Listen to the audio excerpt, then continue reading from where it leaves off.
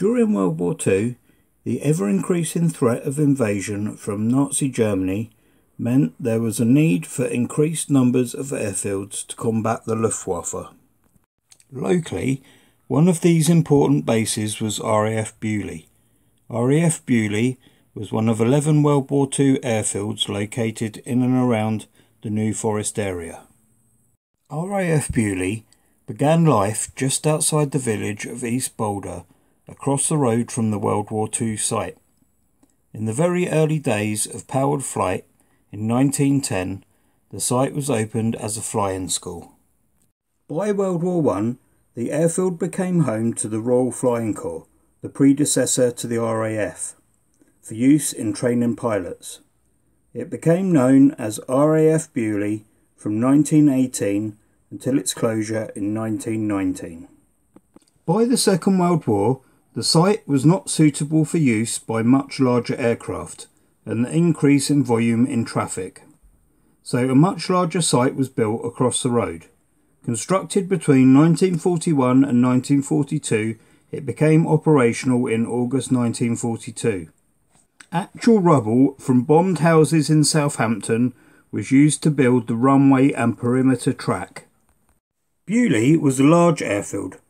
The 3 runways alone covered an area of 570 acres.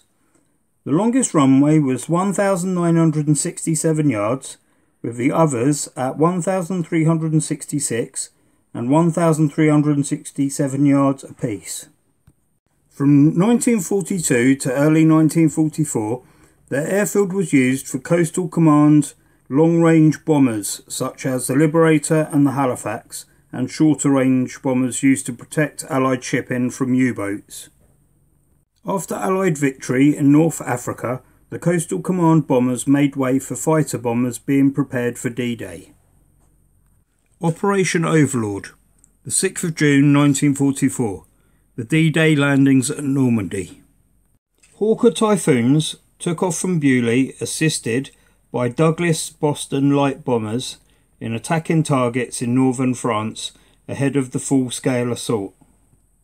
After the final Typhoon squadron moved out, the 365th Fighter Group of the 9th Air Force moved in, known as the Hellhawks.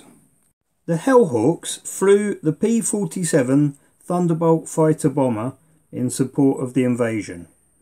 This is rare footage of the Hellhawks taken during World War II at Beaulieu Airfield. In July and August of 1944, B-26 Marauder bombers, flown by the 323rd Bomber Group, used the base to attack the German front line.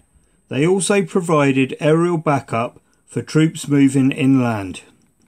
After the bombers left in August of 1944, the Airborne Forces Experimental Establishment began testing gliders, glider tugs, helicopters and parachute equipment. Although never called into action, the US Air Force retained the base until 1959 before returning it to the Forestry Commission. A visit to the airfield today creates a fascinating journey through World War II history. The area is very different today from what it was during the war. Most of the concrete runway and buildings associated with the airfield have long since vanished. Only remnants remain. If you take the time, you can still find these places. On a walk around the perimeter track, you can find the base of a flight hangar and several aircraft dispersal pans. It is also possible to view outlines of other associated buildings, workshops and other features. If you look hard enough, you too can identify the outline of the original runways. Part of the original runway still exists today, and it is now used by a model aircraft club. At a nearby campsite, the original water tower can be found. It is still in use today. Also, located on private land near to the water tower are some intact air raid shelters. Across this vast site, there are other such features which include a bomb storage area, which only a small part of is left. Also, many other small areas of concrete indicating foundations of vanishing structures. Nature at its finest has taken back possession of the area, but it still holds on to its fascinating history, which will live on forever. If you've enjoyed this video, make sure you like it by hitting the thumbs up icon. Don't forget to hit that subscribe button for more great videos. Thanks very much.